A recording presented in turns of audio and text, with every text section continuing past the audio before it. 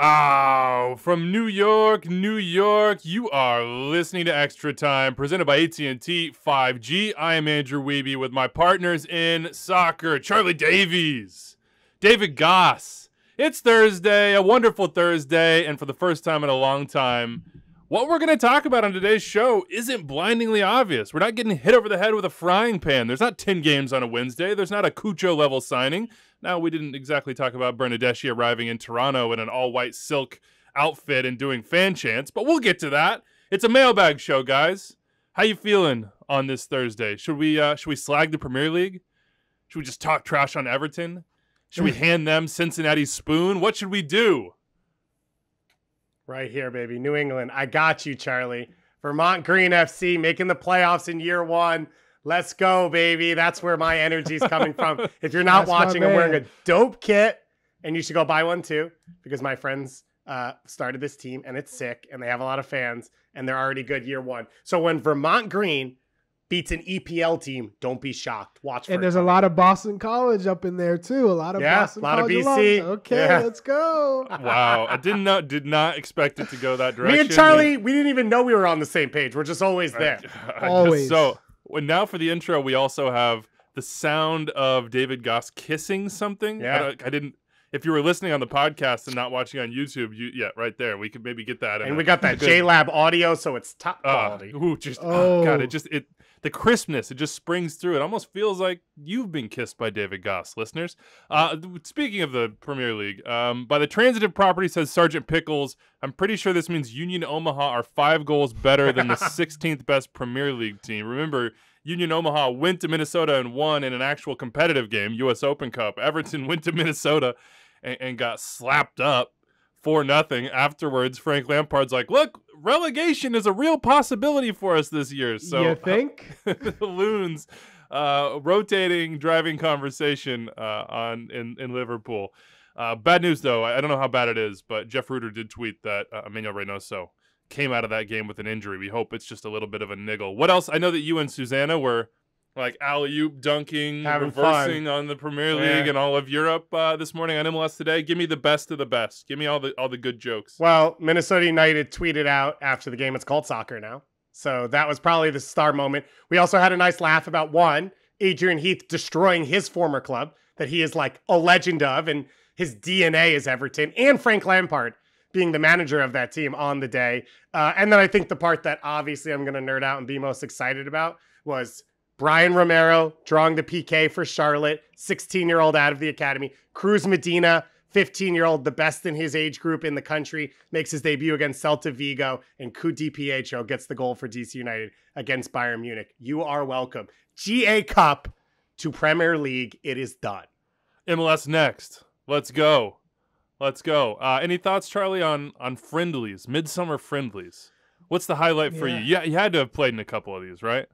Well, when I was with DC United, Everton and Ajax were the two teams that we played that summer. When I was with the Revolution, we had Roma, we had Liverpool training on our pitches, yet we didn't play against them. I was so salty because we got to watch them play in Fenway Park. I was there. I'm like, can we get a friendly here? But I think we dropped the ball. I think they're great because I understand both sides. One, we don't need to play an extra game. We don't want to get our starters injured over a friendly. But at the same time, you get an opportunity to play against top-level players and showcase yourselves. And maybe that you catch the eye of a coach, you catch the eye of a scout, you catch the eye of a player who says, hey, coach, this guy could really help us. It's worth it. It brings more awareness to the club. The fans enjoy it. So I love it. And I'm glad that more teams are now playing against these clubs that come to visit. I sort of agree with Charlie, not totally, but I will say, if you do treat it the way I'm talking about, which is young players getting opportunities, bench players getting opportunities, then I do like it. Because if the team's coming to your city anyway, why not put your team against them? People are going to come out to watch these sides because they want to see the crest. They want to see Pulisic, right? They want to see these players. But I just don't want to see a heavy amount of starters play. I don't want to see Emmanuel Reynoso get injured in that game in the stretch run of a season, right? I don't need to see Ben Bender get hurt in a game like that. So I think the teams have to handle it correctly. And Lucy Rushton talked to me on Tuesday about for DC United, it's a chance to see guys in different positions. It's a chance to try different stuff. If you treat it the way you should, it can be fine. And remember, Tyler Adams scored a brace against Chelsea in his debut for Red Bulls a few years back, and it worked out pretty well for him. I was seeing a tweet before we get to the show, and we got a big mailbag show coming up, a lot of topics to hit, and I'll walk you through that in a second, about how, is this timing right that like Jose Mourinho lost the Chelsea locker room because he berated them after that loss to basically Red Bulls 2, and that's what led to him getting fired? Is that completely off? I don't know if that's real. It seems like I want it to be real. I want Tyler Adams and the Baby Bulls to put Jose in the Chelsea coffin. I don't know if that's real. Ben Reich also hit us up and said he saw the Minnesota score, he saw the Charlotte scores. It's phenomenal. He says the Sounders are easily winning the Club World Cup based on this. Right. So look, we got two sides of it. You got the friendly side of it where you're kind of chopping and changing, mixing and matching. Let's be clear, the results do not matter. Again, the results do not matter, even if Inter Miami did lose the biggest game in club history by 6 goals. They don't matter. But it's fun. It's fun. It exposes. I know. They did it themselves. They did do it to themselves. They did it themselves. Memphis Depay tweeted out after, with the atmosphere, the fans were the real winners of the game. So technically it was a tie. That Memphis Depay, he knows where he wants to play in his next contract. Don't talk about that turn. Yeah. Well, look, some people did get buried on that pitch. They're gonna have to exhume some folks. Damon Lowe, we salute you. Yeah, tough moment for him. We'll end with this one, then we'll get to the show. Wes Burdine hit me up and did it live and said, Charlie, what kind of wine do I need to order for you for this live show? Again, the Sunday before All-Star, Blackheart in St. Paul, across the street from Allianz. We will be there doing, I believe this is our first ever true live show. Ooh, let's go. We did the meetup in Seattle. This is an actual show. Like, we're speakers, microphones, special guests. Tell us who you want to hear from in the Twin Cities or otherwise. Well, shout out to Wes. Podcast. Shout out to Wes. And 2, red. Give me a nice Cabernet or a Pinot Noir, a little oaky feel to it. I don't know if that's I like the oaky taste to it. Okay. Yeah, I'm not picky. So it'll be a celebration. Me coming to Minnesota. Let's go. Last time me and Charlie were in Minnesota, we did it right, I think. We did. We definitely, and we did start at Blackheart, which was really fun. Good. Speaking of doing it right, we are buying beers for those of you, or if you're a mixed drink or wine person, for those of you of age at this show. We'll have a tab. There will be a limit.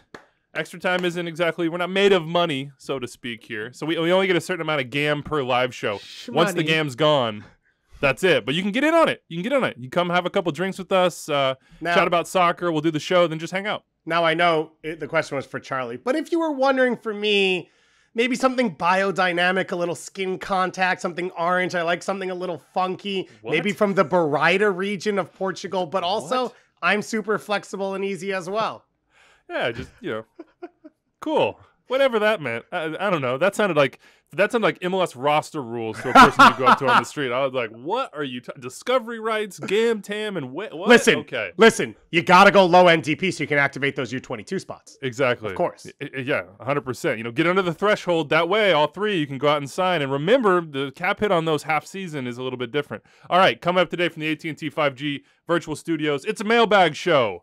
As I mentioned, we got a ton in here. We've got news to hit, whether it be Sebas Mendez changing addresses, Orlando to LA, Gioacchini to Orlando on a free is done, Ravel Morrison to DC just dropped, like as we're recording, Shaq Moore to Nashville, long rumored, now completed, $2 million. Also, 2023 free agent list is out. The MLS Players Union released it. It's awesome. Transparency for a win. It should be interesting to go through this list of names, whether it be Aaron Long or Alexander Collins or Bedoya or Shallowy or Derek Etienne, Dabgod, Osorio, Johnson, Hamid, Zardes, Ola Kamara. Will try to match up some potential destinations, and we have a ton of mail from the Galaxy to the Crew to Atlanta United to Aiden Morris, Eric Williamson, Paxton Pomical. I mean, you guys came through, so we'll go through all of this and try to cover as much as we can in this show. Let's start with Sebas Mendez. Dave, on a scale of 1 to 10, how jacked are you to see him go to LAFC? Orlando seemed like the writing was on the wall. He wasn't being used as much as noted Sebas Mendez aficionado David Gass would have liked. $300K in GAM. Could receive an additional like $450K. That's probably if they sign him long-term because he's in the last year of his contract. And then an undisclosed percentage of a future fee. Orlando's betting on LAFC wanting to keep him, and if not, they weren't going to use him this year. Probably not going to re-sign him, obviously. $300K into their coffers, and the Supporters Shield leaders just get stronger. It is, one, a coup for LAFC. Like, I'm looking at Minnesota United. I'm looking at SKC. I'm looking at name X other teams. DC Seattle United. Sounders, maybe even. Maybe with the New Obed England Vargas Revolution. The Revs. Yeah. And I'm saying, Yeah. let's say Sebas Mendez doesn't resign. $300,000 in allocation money to rent a starting defensive midfielder who can be a game changer in the right system for the rest of this season. And LAFC is the one who picked up the phone and took the risk. It blows my mind on the one side that happened. And on the other, I'm so excited. Free Sebas Mendez. Get him out there. What I do love about this move is he can play with Ilie Sanchez or he can play instead of him. And so I think there's more avenues for him to get playing time. Callum Acosta will go for the friendlies, for the U.S. men's national team. Jose Cifuentes going to be with Ecuador, so there's probably a little extra playing time there, although I guess Sebas Mendez will be as well. But your hope is, I think that he can get himself into the lineup consistently. They can sort of work and rest Ilie Sanchez towards the end of this season, and he'll get a good chunk of minutes to earn himself a spot, not just on the Ecuador team. But remember, he started 2 of the 3 friendlies in the last window for Ecuador. So he's pushing for a starting spot in that team. It's also the right system for him. I think he fits in a system like that where he can go and attack and create and press all over the field rather than having to sit deep and sort of let the game go on around him and just break up plays in front of the center backs. He's an awesome player. You know how I feel about him. You know how excited I am. I still can't get over the list of teams that didn't get this move over the line. And it makes sense for LAFC on the other side, which is the Bale, the Chiellini stuff. That seems short term.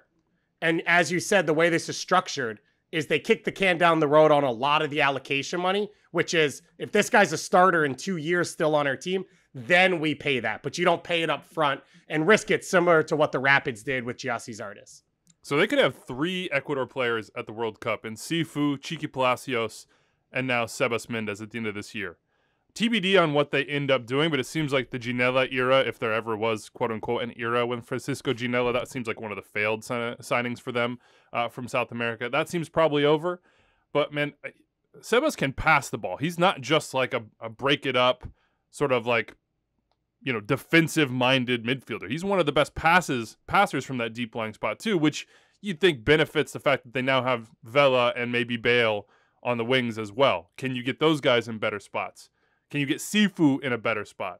This is just a great signing. You remember they got a ton of allocation money. Like, it's easy to sit back and think, how are LAFC doing this? Well, they sold Atuesta for a boatload. They sold Diego Rossi for like 8 boatloads. So they have allocation money. They have resources. It does seem like there's going to need to be some more balancing of those books. Is Latif Blessing a guy that they're going to hold on to now? Or is he the sort of like make weight that they can send elsewhere and get that money back? And for Orlando, it made sense to me to go west. Like, if you're going to give somebody a rental to try to reach their utmost potential, why do it in your own conference? Why not send him west? If you're, if you are Sebas Mendez and you're like, where do I want to go? Do I want to go hang out with 2 of my international teammates on the best team in the league with Gareth Bale and Giorgio Chiellini and Carlos Vela, et cetera, et cetera, et cetera? Or do I want to go somewhere else? Like, I think I want to go to LA. But can I just, again, I get that the Will Trapp injury sort of happened after this deal was probably closed. But right now, I think Joseph Rosales is the only actual defensive midfielder on Minnesota United's lineup on their roster that's available. Robin Ludd has been great in that role. He is playing center mid. How is the move for Sebas Mendez not make sense there to take the risk this year? And if you don't want the long term, then you pay $300K to rent him and then you let him walk at the end of the year if that's what you want to do. But you get the chance to see him and get him in there and sell him on your project and staying long term. It's wild that it happened. And I mean, this to me was the biggest weakness for LAFC, was depth behind Ilie Sanchez. Everyone could talk about the 9 as much as they want with Vela and Bale. And if Arango stays on the roster and Brian Rodriguez, there will be goals in Oh that my team. gosh. Plus an open DP spot. Plus an open DP spot. Again. How is that? You're like, how is that a team in a Major League Agreed. Soccer? Okay, Ernst Tanner. All right. But the biggest fear. Don't do that to me. But the biggest fear was if Ilie went down, would they have cover for him? Would Kellen Acosta sliding over there be enough? Would there then be enough pieces starting in central midfield? Whatever. They've now solidified I'd still say yes, but yeah, wow. Yeah, but now it's better. Yeah. Look, you look at the Sounders too, and in Garth we always trust, but like a Rusnak, Sebas, Mendez midfield over the course of the rest of the year while you wait for Obed Vargas to come back, and then he's sort of splitting time. Like, this is a team that has MLS Cup dreams as well, a double dream. They've got to get over the line, first of all, but that would help them as well. So tough one there. I would say, though, the Sounders, they've only given up 24 goals. Their defense is still sound.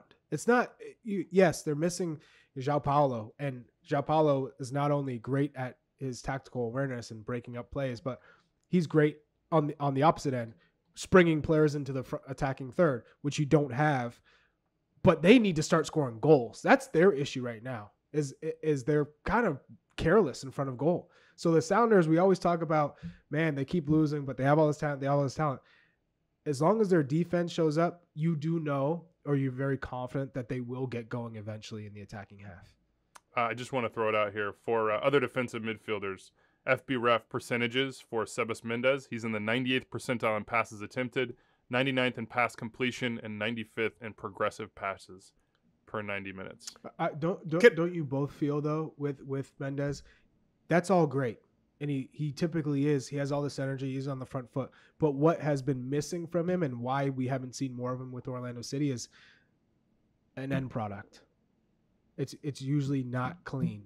He does all that, and he gets into the box, and it's panic mode. The shots in the stands, or it goes out. But that's why it's throw-in. perfect for LAFC, right? Because he has 0% of that responsibility. Like, that is not the expectation at all. In fact, if he's in those positions, that's like not where you want him to be realistically. Like, be the metronome. Be back there putting other players in their best spot to actually be a difference maker in the final third, and he's really, really good at that stuff. Can I just say on the Sounders front, I get why you're bringing it up and the holes they have, but the difference to me between the Sounders and when I talk about Minnesota United or LAFC is the Sounders have a robust academy, and I like giving Danny Leyva and Josh Atencio that opportunity. I agree. So I don't mind for them not bringing a player in. And let's also be real. I think we all feel that there's enough talent on Seattle for them to get into the postseason with the group they have. And so I think that, to me, that's a different story than some of these other teams where there really is no replacement at that position for them right now. Nicholas Gioacchini, we mentioned it on the last show, I want to say, but didn't really talk through it. To Orlando on a free. That seems like a really good piece of business. Charlie, Yes. The French team he was with retained sell-on percentage, so that seems like smart business for them as well. What do you make of this move for Gioacchini? Is this like a last-ditch, can I get into the U.S. sort of move, or is this similar to how we're talking about Shaq Moore, sort of a big picture career move for him that might pay dividends on that side? Because it just feels like he's really on the outside looking in for the World Cup. But this could be a good place for him to be, like, longer term.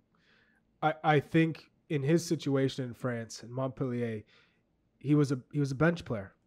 You came off the bench, and you don't get your opportunity. You don't get too many opportunities, and when you do get your opportunity, he didn't take it. So for him, you're kind of in that purgatory. And most players, they get there at some point in their career. You're unsure of what the right move is because you know where you currently are, it's not working out. And maybe the coach kind of gave you a lot of opportunities and you didn't come through, so then you're kind of put on the back burner.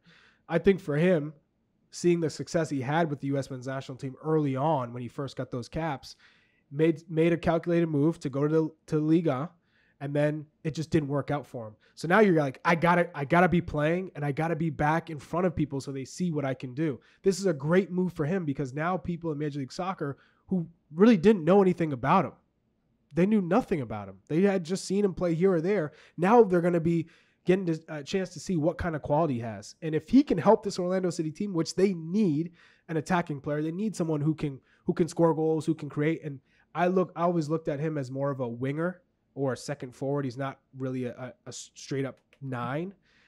This could be a great system for him if Oscar Pereira uses him right and he can shine. So I think this is a great move for him. I think it's a move he had to make.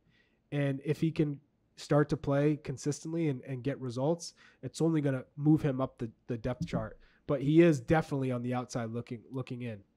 To me, this is like a career move more than a national team move in any way. I think a few things. I think one is, I think the perception of MLS for these players has changed.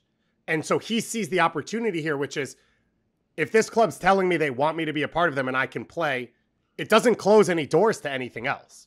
If anything, it might open some for him. Daryl right? DK just got sold for how much? Exactly. The championship? Straight out of Orlando? And Kevin Paredes and all these other moves. So I think that's part of it, is like the perception of the league has changed, where it's a lot more fluid, where you can move in and out of these European leagues rather than you're here or you're there. But I also think with Orlando, Charlie is right that there's a need for attacking talent and there's space to play. I don't agree in terms of position for him there. I don't love starting him out on the wing, and he won't be the center forward with Erkin there right now and the other options they have. But they have played Pato out there, and it's been successful, and they need, I think, youth. They need energy, and they need some attacking influence. So he will get opportunities straight out the gate, and that's massive for him. Can I throw out a couple teams that might have been interesting for him outside of Orlando? And if he's going on a free, it sounds kind of like he's choosing his own adventure in some ways. Obviously, it has to be interesting from the club, too. Born in Kansas City, Missouri. You know, I know you have Johnny Russell on the right. You don't really have a center forward at all, so there's probably minutes to be had there as well. If you do think you're a center forward or that's where you want to play. Daniel Shalhoub, who we'll talk about in a second, is a free agent coming out of this year. That could have been an option. Kansas City need help. DC, he spent a long time of his childhood in Maryland. Mm-hmm. Bethesda, I believe. I mean, DC's probably going to go back to, probably 3 underneath a center forward. I don't know. Maybe those could have been options too. As it stands, he's going to Orlando. We do know who is going to DC, though. Ravel Morrison, baby.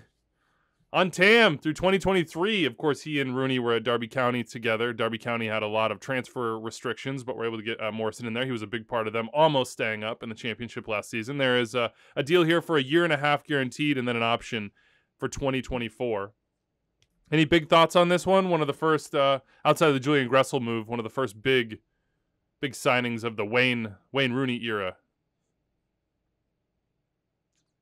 Dead silence. Oh, I don't even know if Gass is in here or not. He's just been floating. His camera's been going in and out. I don't know. Are we in the midst of a hydration break, Dave, or you just don't have any big thoughts on Ravel Morrison? No, I've got massive thoughts on Ravel Morrison. I go to sleep most nights thinking about Ravel Morrison. I wake up the next day thinking about him as well. Evaluating those thoughts? My tub of hummus, which I obviously go to 4 or 5 times a day, is named Ravel Morrison, just so I can always be thinking about him. I like this. Are we signing. out of Ravel Morrison? Do we have I like this signing for fresh? DC. Obviously, the familiarity with Wayne Rooney's big. He fits the formation Rooney's going to try and shift them into, which not everyone on the team does. But the big thing with Morrison is he burns his way out of teams. He has moved a ton around the world. Remember, he went to play in Mexico. He's been in the Netherlands. He plays for Jamaica. He was an England Youth International. So only putting him on a 1.5 year guaranteed deal is the safest way for DC to go about it. And so I think it helps you transfer Rooney's system, style of play into the team quicker while bringing in quality talent that fits with the guys you have without mortgaging your future on him. They didn't really have a 10, did they? Like if you look at the roster, the way they built it out, there wasn't really sort of like an attacking midfielder, true attacking midfielder. I'll be curious if he is the 10 because he has played as an 8 at a lot of times in his career as well, but he played as the 10 at Derby County all of last year. So I'll be interested to see because we saw the Sonny Kittle rumors, right? He was a true 10. They're saying there is more DP attacking talent coming in. So I'll be interested to see, but I think his flexibility is a good first signing to say we can target a couple other guys and whoever we end up with, we could fit Morrison around them.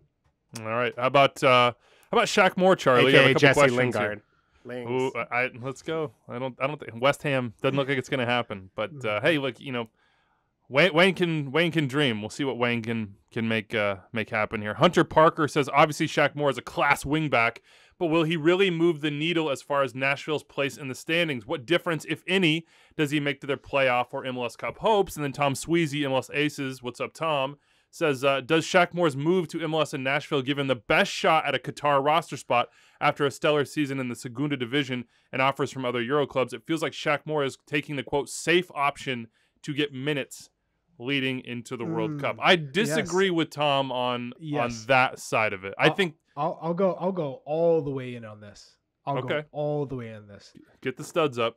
Studs up. Shaq Moore makes this team exponentially better.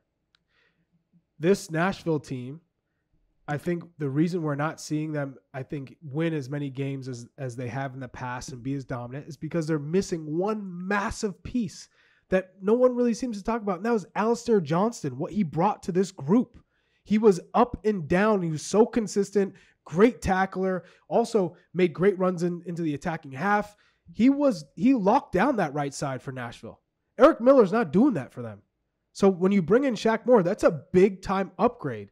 You're hoping that you're going to get the same production that you saw from Alistair Johnston, not only in the defensive half, but the attacking half. So for Shaq Moore, yes, it's a move that he had to make because, again, second division, if you're playing anywhere in the second division, even the championship, you have to be so much better than, if you were playing, in a regular, consistent role at a second division club. You have to be so much, you have to shine.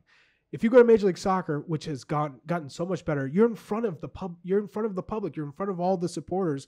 And if you put in these massive performances, you're going to give yourself the best chance of making this World Cup roster. So for Shaq Moore, it's a no-brainer move. I don't think he's taking the easy way out because I think he sees you can still play in Major League Soccer and be on the national team and have success. Those days of, you played in MLS, you're not going to get a real shot at the U.S. men's national team. Those days are gone. His competition's DeAndre Yedlin, right? Right. A guy who's in MLS. So your proving ground there is right in front of you. I agree with you, Charlie. I think, I don't know that there's a team that could make a right back acquisition that would change my perception of them as much as what Nashville just did. Because exactly as you said, it is a huge position of need for them. And I think Shaq Moore actually fits the system better than Alistair Johnston, because I do think he's more aggressive into the final third. I think he takes guys on a little bit more 1v1, trying to get into the box and get to the end line. So I think this is going to be perfect. I think it's a huge signing. And again, like we said with Gioacchini, like, this is not mortgaging your future in any way. Like, he's going to come be a part of Nashville. He's going to play next to the starting center back for the U.S. men's national team. How can you say he can't be in the conversation when Walker Zimmerman is the conversation? So it makes sense on both sides, and he could have tried and snuck into a La Liga side and fought for some minutes, and I wouldn't have disrespected that at all, but I don't think you can disrespect this move in the same light. He's 25. For Nashville, you're getting an in-prime national team caliber right back. As you guys said, I mean, he's a better crosser than any of the guys we've mentioned here, whether it be Alex Muil or Eric Miller or Alistair Johnston, even though Johnson has had some moments in that position. Like, if you think about the business for Mike Jacobs, who, by the way, just got a new deal re-upping him in Nashville for a couple more years, you flipped Alistair Johnston for a bunch of TAM, which now you're also using to get Shaq Moore because he's going to be a TAM player based on the $2 million transfer fee you had to pay, but you think there's more upside there because he's a better attacker. They have not been getting enough out of CJ Sapong. Imagine CJ Sapong attacking these balls in from Shaq Moore. Now imagine Hani Mukhtar playing the second ball game underneath CJ Sapong. I mean, it adds another element to their attack that they haven't had this year. And when they've been at their best, I thought it was with Muil earlier in the year when he was an actual presence in the attacking, like, half of the field. So big move for them. I would also say from Shaq Moore, he's 25, man. Like, at some point in your career, you got to make a career move. Not every signing you make or move you make can be like, hey, in 6 months there's a World Cup. I hope this gets me into the team. Like, you just kind of have to let life run its course there, be in the best situation you can be, and hope that Greg Berhalter sees that and that the numbers game comes up on your side. But you just got a long-term TAM deal in MLS at a club where you're going to be at a great facility and a great team that's ambitious in a beautiful stadium where you can progress as a player and be a big-time part of that puzzle. Oh. Like, this is career just as much as anything else. It's not more. Like, Shaq Moore had to look at this and say, where do I want to be for the next 4 years, 5 years, whatever it is. I know that contract's long-term that he got. Nashville, that's a great move for him, all things considered. So I love humanizing players because they're people. I'm going to go in the opposite direction now and commodify everyone and say this. You also moved Alistair Johnston on with, I believe, a 40% sell-on. And now you bring in Shaq Moore at 25 years old. And so there's a decent chance in 2 years, Nashville could be making money from both Alistair Johnston's sale and selling Shaq Moore, a guy who's already played in La Liga and is on the edge of the U.S. men's national team going into a World Cup. So from a Nashville point of view, it makes a ton of sense to make a move like this. And I think when we watch now what Brendan, and these are obviously on a high level, what Brendan Aronson and Chris Richards have brought into their clubs this year, not the year you sold them, you could start to look down the road and say, okay, how can teams sort of create these revenue streams from players as they move on to other stages of their career? All right, I have the temperature in Brooklyn Heights right now at 92 degrees Fahrenheit. Dave, does that feel about right? I know the AC's off, windows are Here, open. it's probably 95. Okay, we have one quick question here from Grant Peterson, and then we're going to take a hydration break for Dave. I don't know if this is his headline or yours, Dave. Gass Theorem taking the taxi to certain death. With the immediate success of taxiing Cucho, is the Gass Theorem dead, says Grant Peterson. What do you say to that, Dave? Listen, my haters can come for me every angle they want. No, the Gass Theorem was not that players cannot succeed before. It was to say a player is incapable of playing in this league before you've seen them for a full year is debunked and is wrong. Hani Mukhtar is the example of the Gass Theorem. People were laughing at that signing, and now he is the MLS MVP frontrunner and the best player. It takes time to settle. That doesn't mean everyone takes that time, but that should be an expectation as you bring players into this league. So we still feel safe. We're still praying Ake Loba can be a Gass Theorem guy this year. A few other names are on that list as well. Who are we missing out on? Frank O'Hara's in his 9th year. We're still hoping he turns the corner.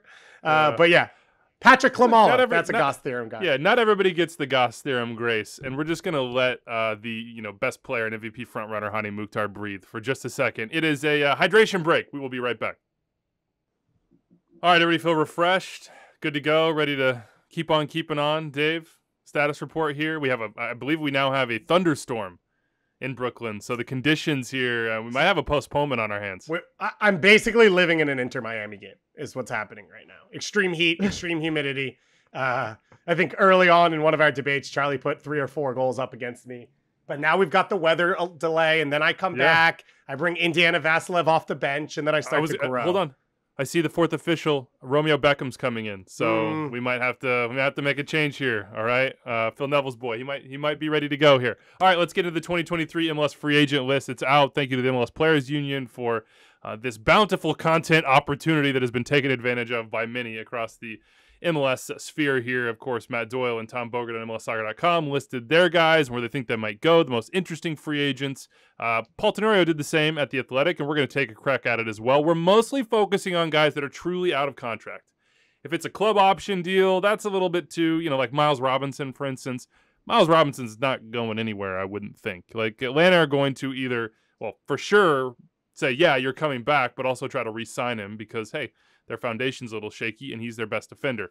And he's coming off an Achilles, so it's a little tough for him. But these are free agents. Let's start with Aaron Long. He, to me, is the most interesting, along with Alex Collins, because if you're an MLS team, Charlie, looking around Major League Soccer, one thing that you could use is like a TAM level, maybe even DP. If you're stretching, somebody's stretching, they want to fill that 3rd spot and have all the U22 spots open, you can use a best-in-show center back. So Aaron Long, do you think he'll come back to the Red Bulls? Any chance in your mind? And if not, where would you go if you were Aaron Long?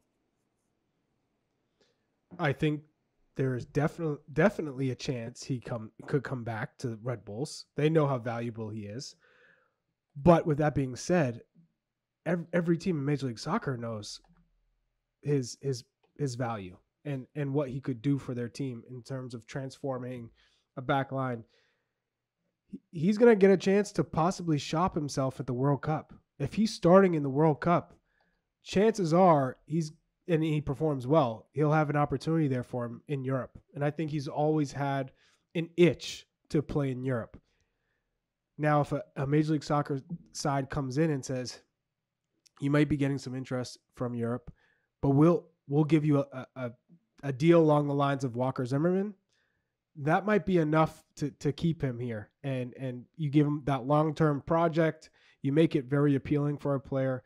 It's not as I don't think to move over to Europe is as pressing as it once was for a lot of players. So if the offer is strong enough, I could see him staying in Major League Soccer and going to another club.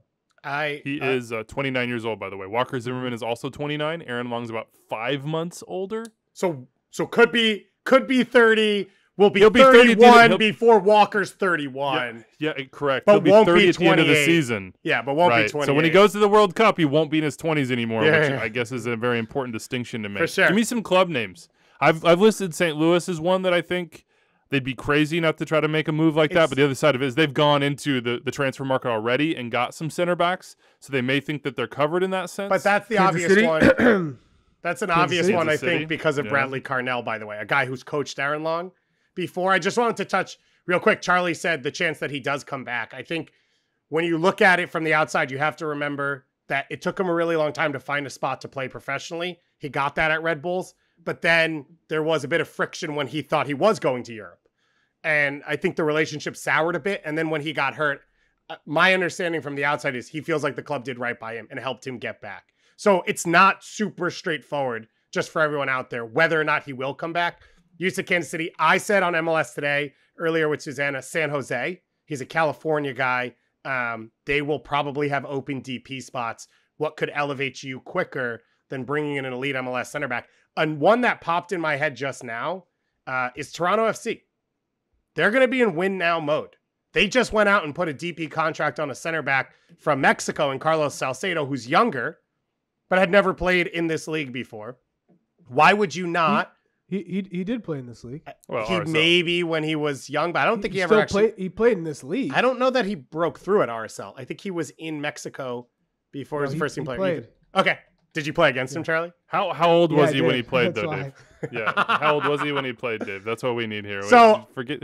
I'm just saying, if they've already shown the willingness to spend at that position, Bob Bradley, who is Jesse Marsh's mentor, and Jesse Marsh was the one who put Aaron Long into a Defensive Player of the Year category, why would it not make sense for them to make that signing when you already are in win now mode and everything is about the next 2 years?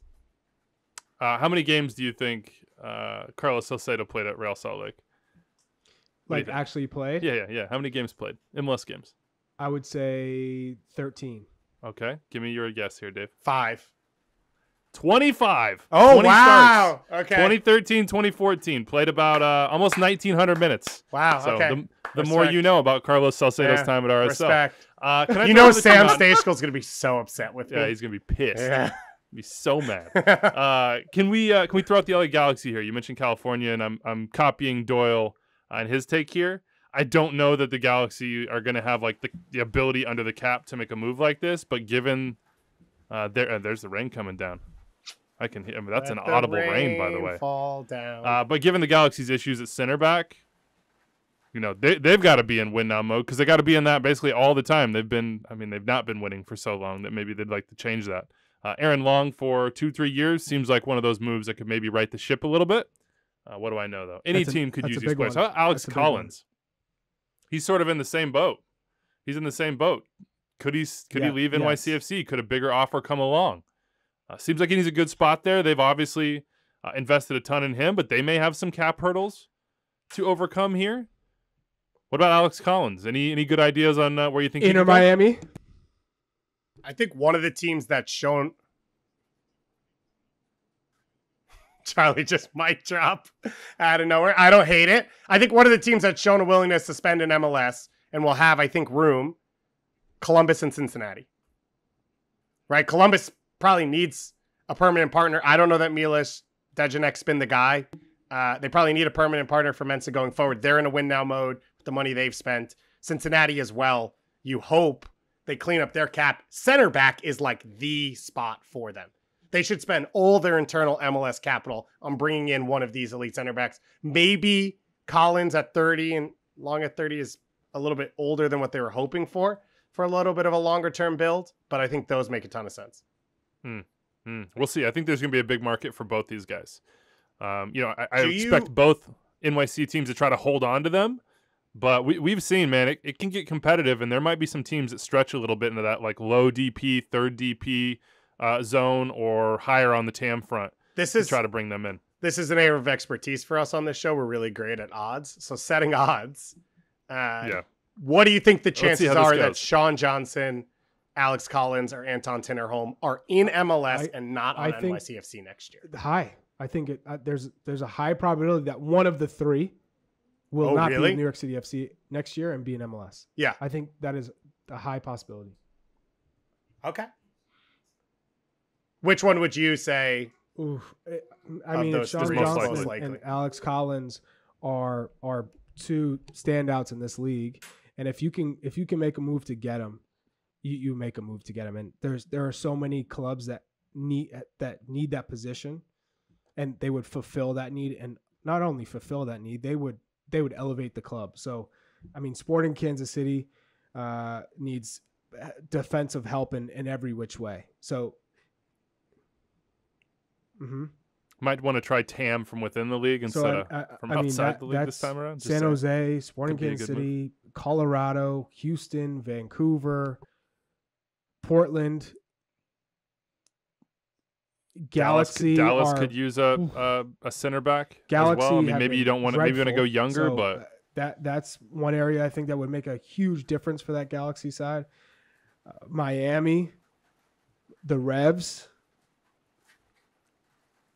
Can I throw one out for Sean John that, like, had things gone differently, and maybe it will feel different if there's a different regime in place in Atlanta? He's not going back. Is that Atlanta needs a goalkeeper, and they traded him we don't know how in 7 seconds. He was so I know they hosed him. They completely hosed him. I know they completely hosed him. But what if it's a different group? What if it's a different project? What if it's like the same sort of pitch that was made to him for NYCFC, which is you're going to come and you're going to be a sort of guiding light at home on the back end of your career to take Atlanta back to where they belong. That's an attractive offer. I'm just throwing what ifs out there. Tell you that. I again go back to if Alex Bono and Quentin Westbrook are both coming off the books for TFC, we know Bono is, Westbrook could be. That's a lot of cap space to spend on a goalkeeper. Again, Sean Johnson, great feet, has learned to play in an expansive system. I don't know that you move from New York to Toronto, like NYCFC. I think part of my question for you, Charlie, is sort of like NYCFC is going to be set up to win next year if all those guys come back. So it feels like it has to take something to get them to leave. It's also New York City. But they're out of contract. So you have to make it worth their while. If they don't feel respected or valued, and let's say San Jose comes over the top, or Colorado, or any of these clubs, Vancouver, Houston, and they say, hey, Sean Johnson, I see that they want to sign you again, but we value you. We'll pay you much more as a high TAM player for us. And we're going to give you a long-term contract. We want you to be the future for us.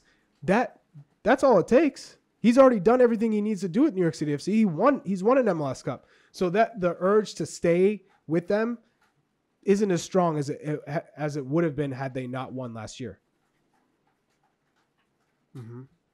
Vancouver's an interesting one because they feel Thomas Hasal is further along at his age than Maxime Crépeau was. But he's also 6 years younger, right? So he's not probably ready to start. And Sean John could be an interesting one where they spend big on a winner in MLS, but with the idea that he's, on the other side of 30 and it's 2 or 3 years, and then Hasal's ready to take over. That one, I think, would be really interesting if they looked into it. And I think with the Julian Gressel move, you see Brian White, like they're willing to use resources inside of MLS.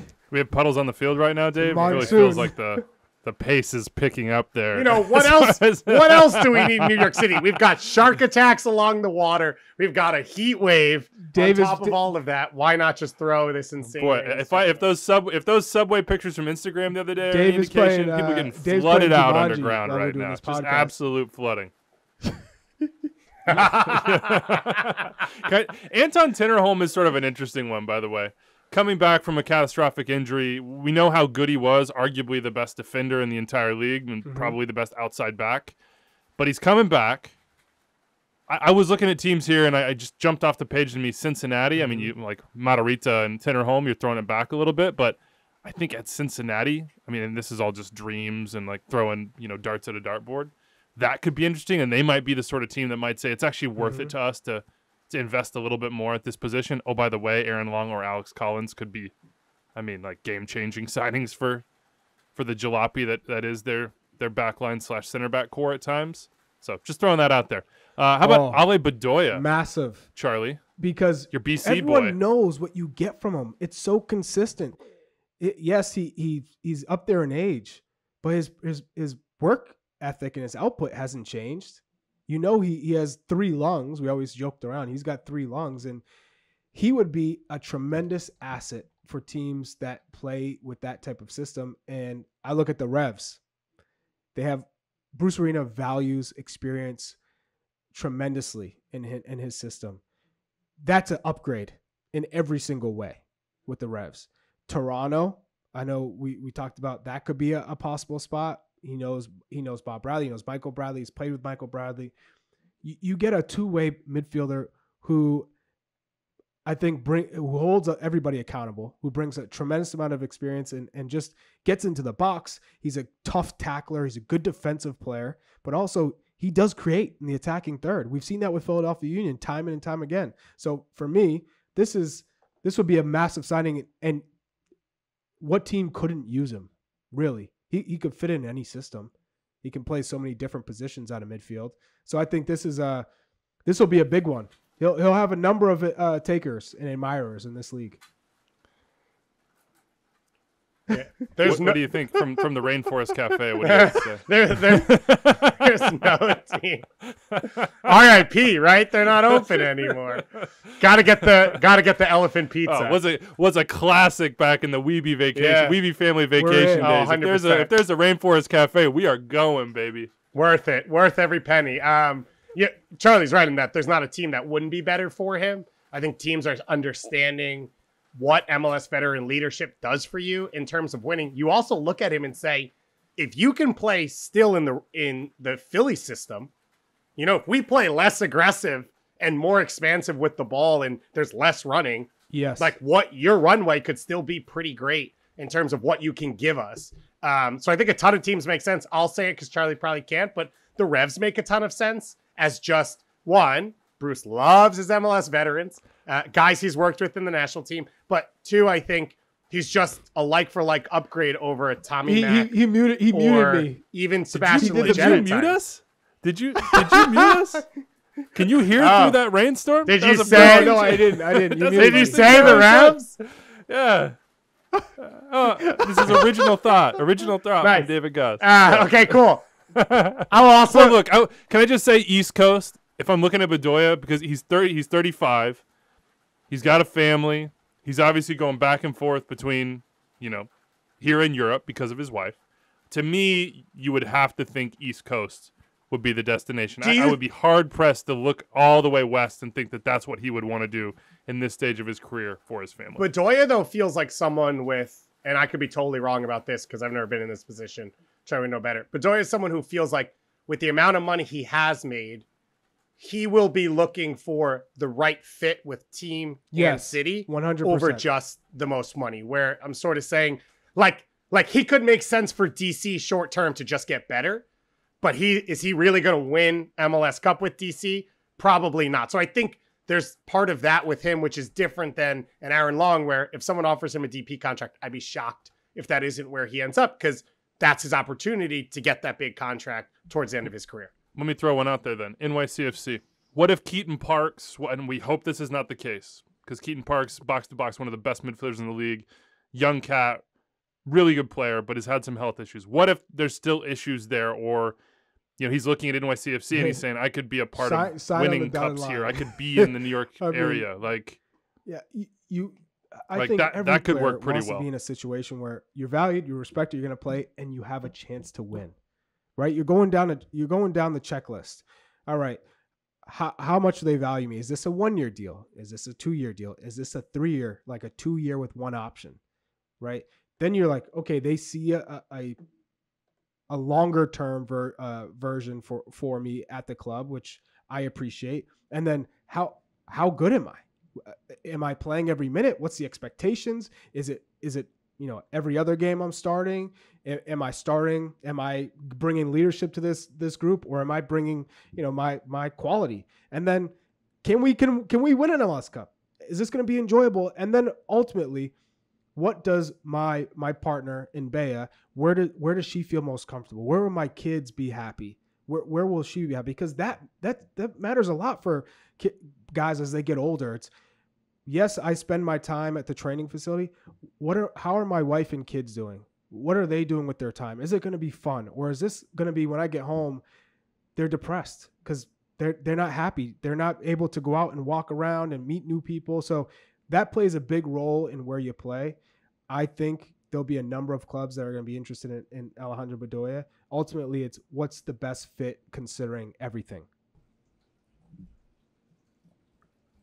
And that might, again, he's put so much into the union. We're not discounting the fact that it could just be that the union and continuity and staying where they have this wonderful life and this wonderful life on the field as well, where he was sort of the guy signed to turn it around and then has helped turn it around. That could continue. Now, if Cincinnati wasn't so creepy as a city, I would say maybe you go join the Pat Noonan Project. Charlie. I'm sorry. I'm on the record here with Cincinnati being a creepy place. You're the March guy. He's the Midwest guy. Yeah, I am, but I'm scared. Crazy. Cincinnati scares me. Yeah, I know, but Cincinnati scares me. Oh, this is like a KC rivalry thing. Yeah, no, it's not. It's like all the lit up church towers and like the weird like narrow streets in Kentucky. It's all just it's weird.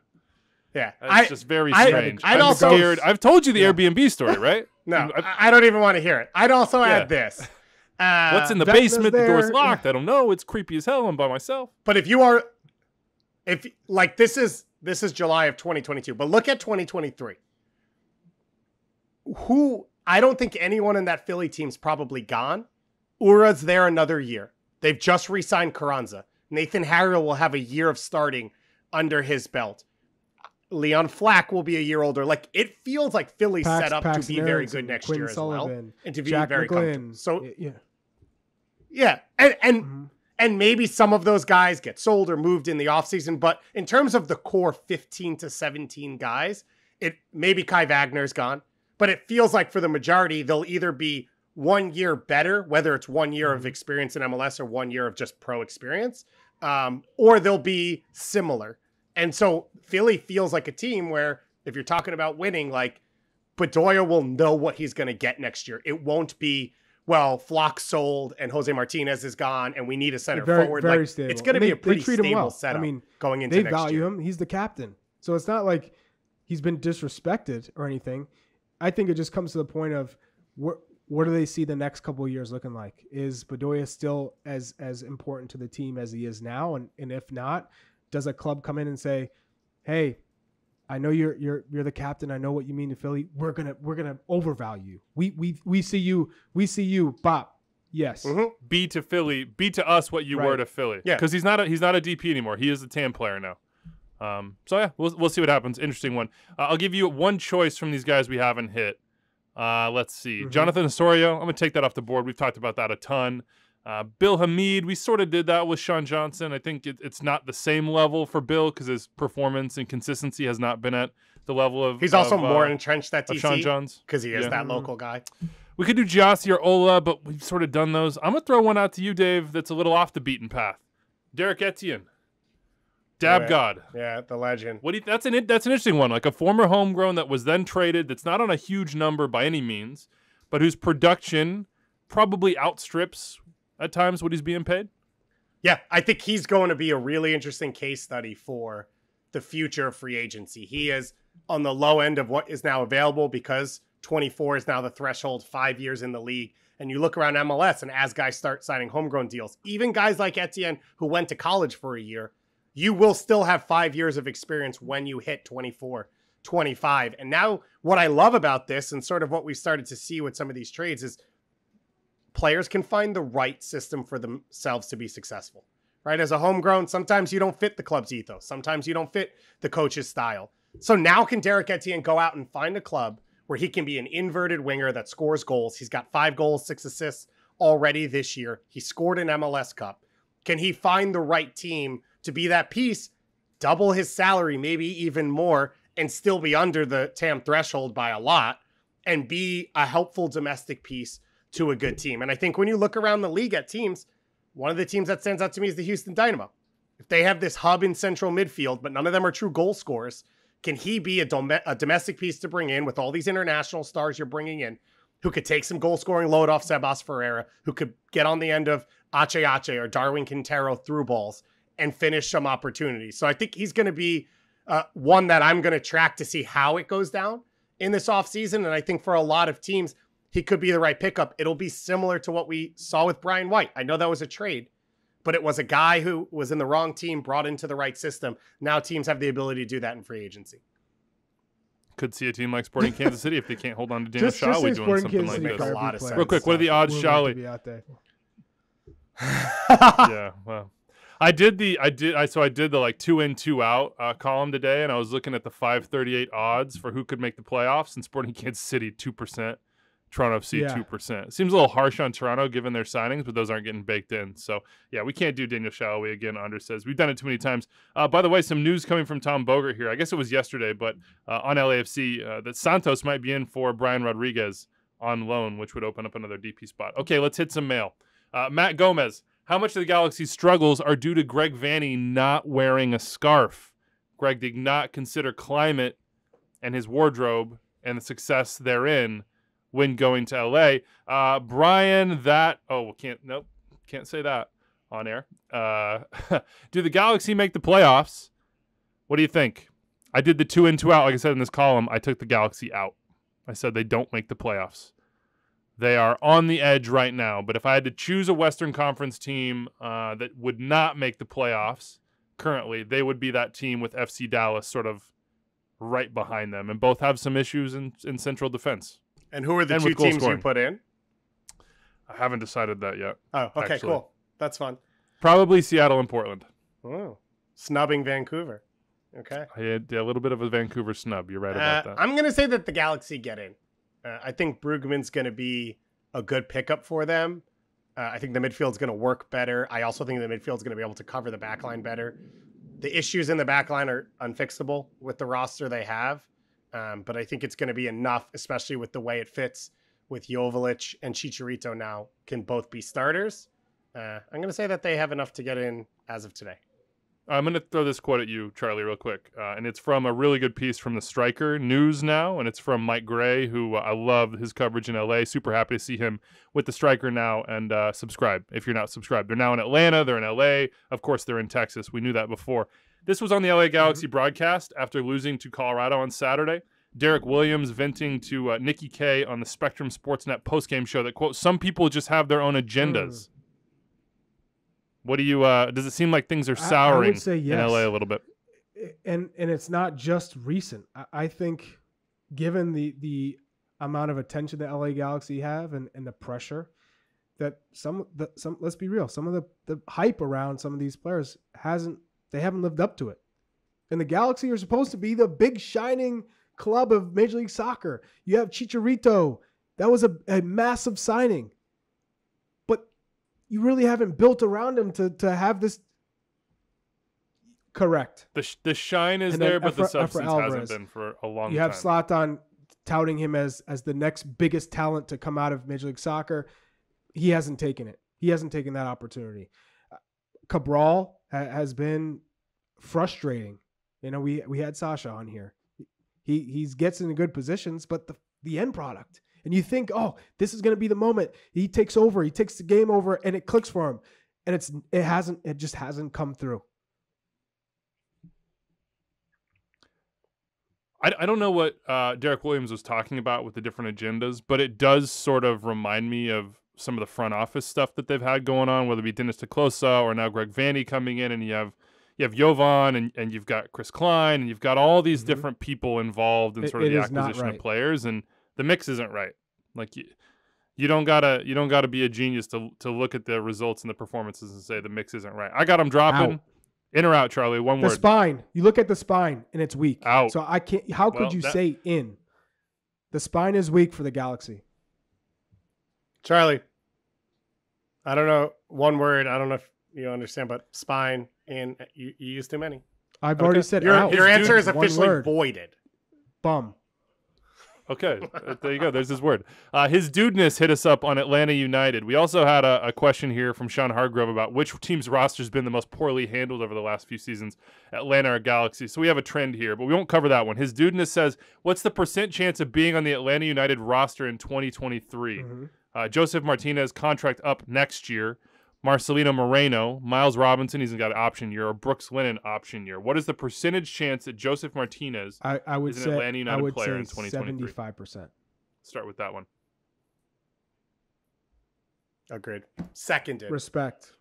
That's exactly what I'm going to say. I think So you very say higher than likely, 75? but not guaranteed. The question would be where does Joseph Martinez go? If he's not on the roster, is it a trade within MLS? I think all is it a options sale are on the outside table. of MLS? Liga MX is probably a big one because I think because of that shop window, they're right here. He's had a really good career. Venezuelan. League's Cup is I could starting, see so that somebody's going to happening. need obviously a marquee signing. But also in Major League Soccer, you know what a goal scorer he is in the right system, and that's a big key word, in the right system. He has to be in a system where you're not relying on him to do anything else but score goals. If he has the right service and knowing his temperament, how he plays, how he handles himself, it has to be the right system for him to succeed. So I could see him staying in Atlanta. He's trying to put pressure on them to make the right decisions, to make the right signings, because let's be real, Atlanta has dropped the ball in a lot of different ways with coaches, with leadership, and then you have Darren Eales leaving for Newcastle. So now there's a lot more questions that are going to be asked of the club. So I get it. And that's why I think 75% is a good number. So Charlie, in just the way you're seeing it, is it Joseph Martinez who's choosing to leave, or is it Atlanta United that's choosing to move on if he were to say be on another team it's a little bit in of MLS both. in 2023? If there was, let's just say there's just an incredible option who wants to come to MLS, a striker with a huge pedigree, whether maybe a young player, Cucho Hernandez style on the younger side, who has a huge upside, and you can pull the trigger and make it happen, then I could see them being like playing a little bit like, oh, do you want to go? Do you want to stay? It would never be we don't want you anymore, because he means too much to that fan base, to that club. But I could see them maybe messing around a little bit to try and frustrate him to the point where he goes, I'm out. You don't really want me. And that's Joseph. He wants to be, he wants that feeling from the club that they need him, that they value him. Because let's be honest, he's the striker. He's the king of Atlanta. But if it doesn't work out and this club continues to take steps backwards, would he want to stay? Probably not. Interesting. Yeah. It seems hard to me to think that he'll play for another team in MLS. I was just literally going through clubs and trying to imagine it. All right. And there were very, very few. Just saying. If any, where I was like, yeah. Rui Diaz isn't there anymore. Him with the Sounders? You tell me that wouldn't be 100% fire? Whoa. I mean, I do think that like probably a Yes. single striker system is what you're looking at with, midfield shape and sort of support behind him and service into him. And probably a team that wants to be on the counterattack is the best fit. I don't know. Let us know. Yeah. Atlanta fans don't like this exercise probably, but if you're a supporter of a team and you would like Joseph Martinez on your team, you can always hit us up. We'd love to hear from you. My guess would be, by the way, Brooks Lennon will be back 100%. And I would say 100% on I would say on Miles no. Robinson as well. And Marcelino Moreno, I would put that one under 50. Yeah. Under 50%. Yes. Odds are he will not be there, in my opinion. All right, it's cooling down in Brooklyn, but we're going to take a second hydration break. We'll be right back. All right, back from hydration break here. We just had a existential moment for Dave. That might have been the loudest thunder I've ever heard in my life. Like, I wish we were recording because you jumped. You're like a scaredy cat, bro. Listen. Understandably so. It's a comfort to me that if it floods and this is it, that Seba Mendez will get more playing time starting this week. So I'm in a happy place. I wondered why we got that Galaxy Atlanta question, and maybe we have the answer. I was reminded now that I looked at the schedule for the weekend. Go watch MLS, a bunch of MLS Live on ESPN+, but the only national TV game I see is Sunday. Galaxy Atlanta on FS1 and Fox Deportes, and your boy, Charlie Davies, and myself will be with you. No, we won't. I'll be on vacation. I think it's Charlie and Kaylin on MLS After Dark. I lied. To Sacramento and Las Vegas I go, but enjoy the MLS weekend. We'll give you a little more on that in a second. Let's talk Crew. The Crew in action. Actually, they're not in action this weekend. I thought they would be, but they're off. Anyway, James Porter says, how high up these can the Crew climb? Third best defense in MLS. Cucho and Zelarayan rolling. Morris, Nagbe gelling. We just need a right winger to pop. Which winger takes the spot over? Could it be Diaz or Molina or Yeboah now that they're back from injury? Andrew Johnson hit us up. Should the Crew try to deal Kevin Molino to St. Louis in order to protect themselves from an expansion draft mugging? I think he's probably out of contract, but I could be wrong. Also, why can't the Crew hit on a right midfielder like they do on the left? A significant amount of cap is tied up by players on that side who never see the field. And E. Nui is wondering if Aiden Morris could be the backup 6 that the U.S. needs. So that's a smorgasbord there for you, Dave. What would you like to pick off the tray? I'd like to start with Columbus hosting the Revs at 7:30 p.m. Eastern time on Saturday. They are not off because there's an even number of teams in MLS, so everyone plays. Every weekend. Oh, you just came in with the backhand to Weeby.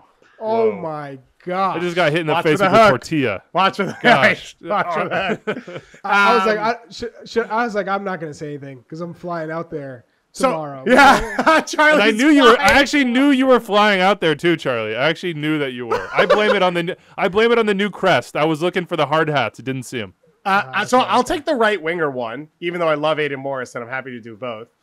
The right winger one is a really good question. Luis Diaz not only plateaued, he may have regressed in his time in MLS. I wonder, though, if Archer comes back healthy, if there's a world in which you sort of play Zelarayan towards the right in your 4-3-3, Moreira's giving you the width down that side, and he's coming inside, and you're playing Nagbe, Aiden Morris, and Archer. And I wonder if that is the most effective way for Columbus to get all their talent on the field, as well as it gives Zelarayan flexibility to go and find the game. He normally floats out to the left, so maybe it doesn't work. Maybe you put Etienne on the right and you put Zelarayan on the left, which gives you Pedro Santos giving you width down that left side. But I guess I'd come back to none of those options you said as that winger really excite me for Columbus. I have them in the playoffs and staying in the playoffs if Crew fans were wondering. How high in the East could they climb, do you think, Charlie? I definitely have them in the playoffs as well. They could climb as high as, they're sitting on 29 right now. With Cucho Hernandez, I could see them getting up to third. Yeah, that's as high as I could see them getting, but I see them finishing this season 4 or 5. A little home game for them, huh? So if you're not familiar with the table right now, I'll just tell you the way it is. From 3rd to 12th in both conferences, you have the 2 top teams, and you have the 2 bottom teams that are sort of a little bit separated. 3rd to 12th, it's a 10-point gap max. Everything is to play for. Like, I would believe almost any scenario of playoff teams, so we'll see what happens. How about this one? Nathan Hill, should FC Dallas fans begin to get nervous about postseason hopes with the current run of form? I think yes. They should be nervous, both from the run of play. Goals seem to have dried up a little bit, and then the backline partnership is just shakier than it has been in years past, and right back is a little bit of an issue. And William Hagan says, how critical is the right back situation in Dallas? Tumwasi has been bad to okay this season, and Nanu doesn't inspire any confidence. Nanu on loan. I was hoping FC Dallas was going to be the team to land Shaq Moore. Obviously they weren't, but Richie Larea is still in play, perhaps on loan from Forest, who, by the way, it looks like you're going to sign Jesse Lingard. Dave, Richie Larea in Dallas, how do you feel about that? It makes a lot of sense. Dallas is second in the allocation order, so they probably wouldn't even have to make a move to get him because I don't think Cincinnati wants him, and another team would have to. Since they've been hella sneaky about for sure, allocation. But that means someone else has to jump up there to go get it, and Dallas isn't going to give up the second spot, which means Cincinnati can't auto jump back up into that first spot. He's not the signing they need. No. They need more defensive stability. Shaq Moore probably would have been a better option for them because he's a better natural defender. He has more of a background playing there. He's probably better both ways. But Richie Laryea would be an upgrade over what they have in Imatumwasi and Nanu. Imatumwasi is a winger. They converted him to right back. He has never converted. He is not an above average defender 1v1. He gets lost on the far post when the ball's out on the opposite side as well. And Nanu was supposed to be that stopgap this year, and it hasn't worked in place of all the academy pieces that they tried to put in there. So I think Laryea upgrades the team, but when you're talking about defensive weakness, that's not where Richie Laryea is going to be at his best for you. No. Hunter Bowie hit us up multiple times. Talk about Paxton Pomykal, he said. You'll never talked about him being snubbed from the All-Star game and how he's been one of, if not the best box-to-box midfielder in the entire league this season. He should be getting looks for the national team. I would say, who is he playing over in the All-Star game? Which midfielder? And look, FC Dallas would you got say two. They already got over? Jesus and Paul Areola. So I But understand even why he's not at the All-Star game. But besides that, Paxton Pomykal isn't playing over any Major League Soccer All-Star right now. Like forget the All-Star game, he's Chuck. He's all right, but that was the argument. So that was what we talked about. But have you been impressed by Paxton's sort of first year as a full-time starter again? I would say he's taking steps in the right direction, but he's not in the national team conversation. He's still nowhere near his potential. I mean, he's finally healthy, which is what we always wanted to see from him, being consistent, getting minutes. But in terms of impacting the game and playing 90 minutes every match and getting the goals and assists, and if he can't get the goals and assists, being that guy that just takes over the midfield with winning second balls and pushing the midfield higher up the field. For me, he's still not in that conversation yet, but he's on the way to that. So I think this year was always going to be a season where he's improving and getting himself up to a point where next year he can then vault himself into that conversation. Getting acclimated with just playing 90 minutes or close to it every week. Mm-hmm. Staying in Texas here, Clayton Travis, hit me up my DMs. For ETR, what's the largest year-to-year increase in points for a team in history? What point total would Austin need to break that record? Do you guys have an idea of what the best year-to-year increase is? I'm 99.9% last year? Yeah, I don't believe so, no. No, because the Revs were a playoff team, remember, and then they set the record. But they were a playoff team in 2020. They were like an 8 seed or something like that. And there was just real quick do the math. And then they set the record.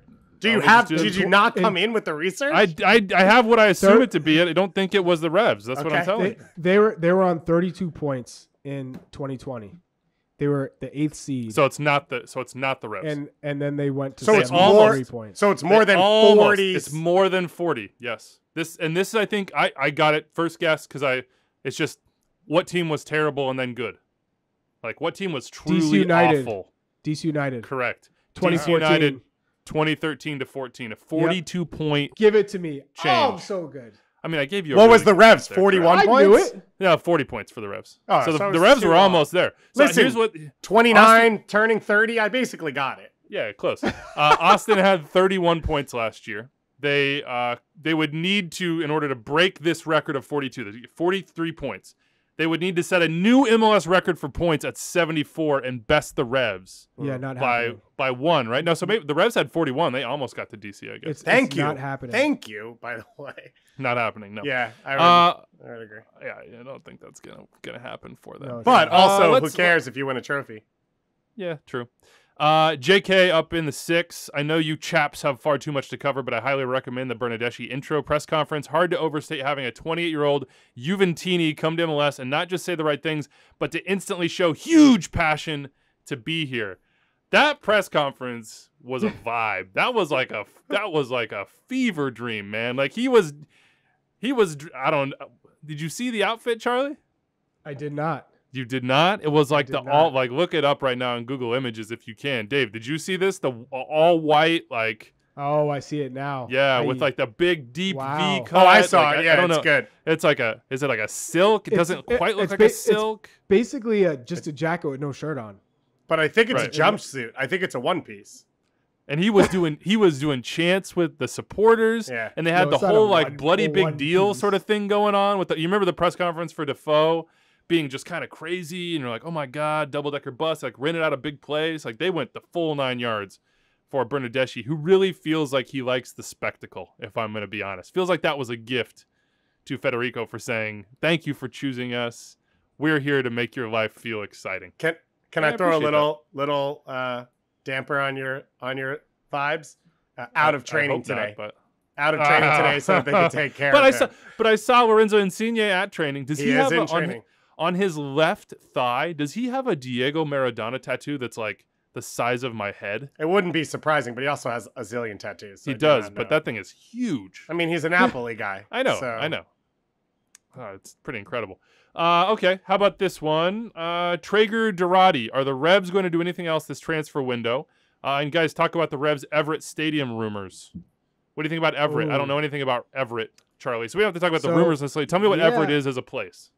Everett is just literally outside of Boston proper, right? It's right next to the casino. So there's a new casino there, and it's an area that needs to be redeveloped. But there's public transportation. There's a real drive to that area, and it's going to be redeveloped. Now, the mayor of Everett came out and said, we would love a soccer stadium. That we want entertainment. We want something that would be a game changer, that's exciting for the city of Everett. Those are the whispers I'm hearing, and it's I think it's the perfect spot for the Revolution to have a city that is really right there. You could walk to Boston from there if you wanted to.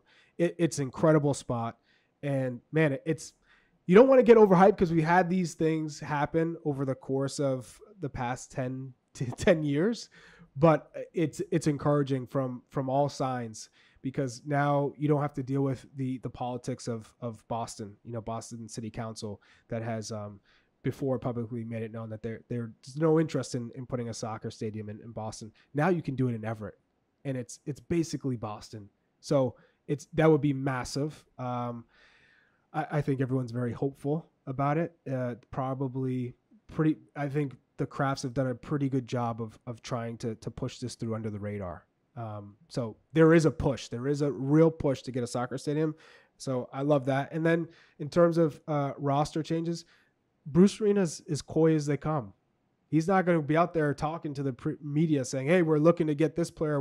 But if someone comes onto the scene and it makes sense, they will bring him in, because at the end of the day, Supporters Shield is great. Setting a new regular season record is great, but that's not what everyone's after. The Crafts are after an MLS Cup. They brought Bruce Arena in to win an MLS Cup. That is what they want. So they will do whatever it takes to make this roster strong to capture that title. You mean the Bruce Arenas coy who said, what striker? Like 6 hours before they announced Verona. Yeah, exactly. Hey, you don't have anything, blow it up. Scott Soptic hit me up in the DMs. Andrew, big fan of ETR. Thank you, Scott. We appreciate you. He'd like to hear our thoughts on this. Would MLS benefit from a revamped All-Star game with only MLS players, East versus West, similar to other U.S. sports? Thank God. Thank God? I was going to say we can't go back here again. What? Scott says it would provide opportunity for more MLS players to participate. Plus, I imagine MLS pays big money for the international team to travel over here to play a single game against the All-Stars. I think that Liga MX has been a huge improvement. I'm less interested these days in like playing a preseason European team. I personally, I know it's just been one iteration, but I love the energy, the rivalry, like the mutual introduction opportunity that Liga MX and the MLS All-Stars provide. And obviously we're getting that in Minnesota. Again, come to the live show on Sunday. What do you, Charlie? Seems like you're on the opposite side, though. You want the East-West. I think Major League Soccer is at a level now where you have so much talent across the league that it makes sense to do an East-West. Now, if you don't do an East-West game, I think there should be more like trick competitions and like a skills challenge, you might say. Skills challenge with East-West. A lot more of that. Okay, can I throw this at you? We have the MLS roster for the skills challenge. It just came out. Here's the squad: Chicharito, Sebastian Driussi, Jesus Ferreira, Carles Gil, Hector Herrera, who is not an all-star but is on the skills challenge roster. I like that. Lorenzo Insigne, not an all-star, put on the skills challenge. I like Get him that there. a lot. Hani Mukhtar and Emmanuel Reynoso, those are the field players in this, and then Sean Johnson and Dane St. Clair are your goalkeepers. Goalie wars? Is this goalie wars? Yeah, I mean, you saw a lot. They got to somebody's got to be in there. The PK stopping stuff on shootout, the right? post. Yeah, as well as the volleys. Yeah. So Yeah. that's the roster. What do you think? You like it? I love that do. roster. And I I think we talked about it when you wanted to desecrate what it means to be an all-star earlier last week, God. Weeby, when me and Charlie both said, use those skills challenge spots, thank you, Chuck, to create that spectacle with Ache against the Liga MX All-Stars, with Insigne, with Bale, but keep the All-Stars separate where you've earned that spot. And that's what you do, right? The three-point shootout, dunk contest, those are specialists of those things. So I love that idea. Yeah, okay. I'm with you. Okay.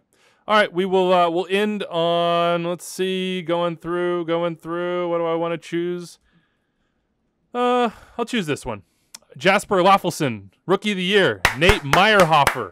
I mean, boy, Laffelson and Meyerhofer, like the same sort of name family here. Hey, guys, great show. Appreciate you, Jasper. No, sorry, Nate. My bad. It's all just blending together. God. Appreciate all the positive comments, though limited for RSL. Anyways, my question is about Rookie of the Year conversation. I listened to every show, and if I remember right, it hasn't been discussed yet since the season started. I just wanted to start the conversation. Jasper Laffelson, he says. Ben Bender's got to be in this.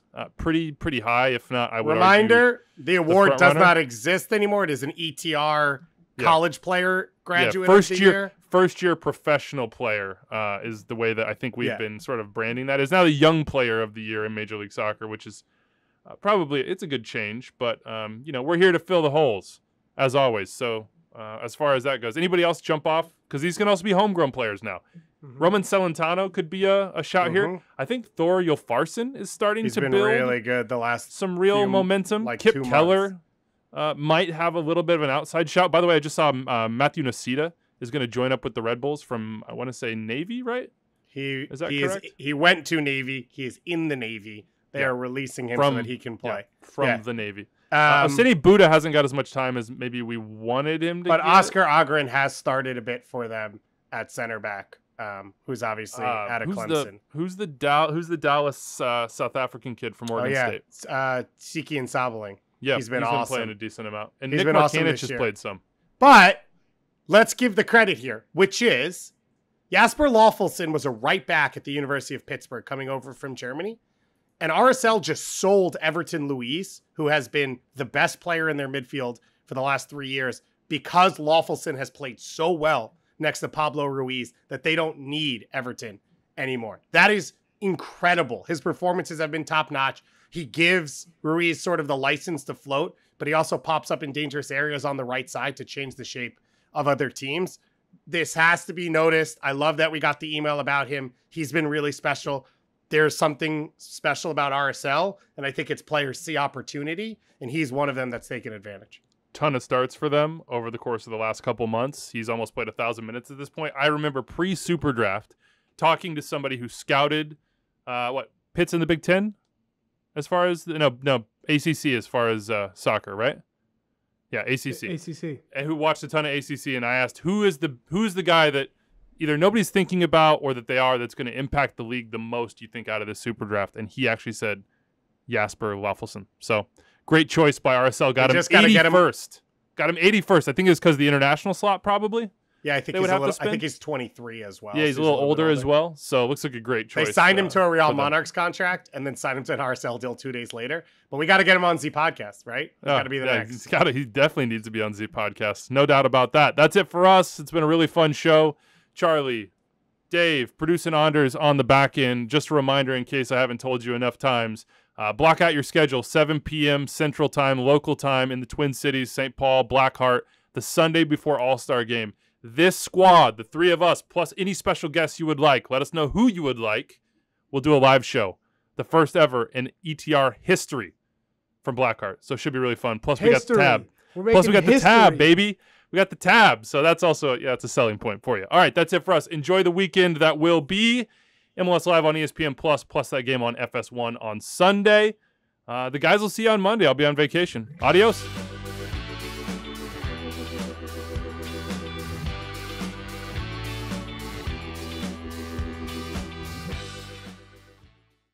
Congratulations, you made it through more than an hour of extra time. That means you love the show, and if you love the show, you probably want more episodes. Click right here for more episodes of Extra Time, and here to subscribe to the MLS YouTube channel. Thanks for following along.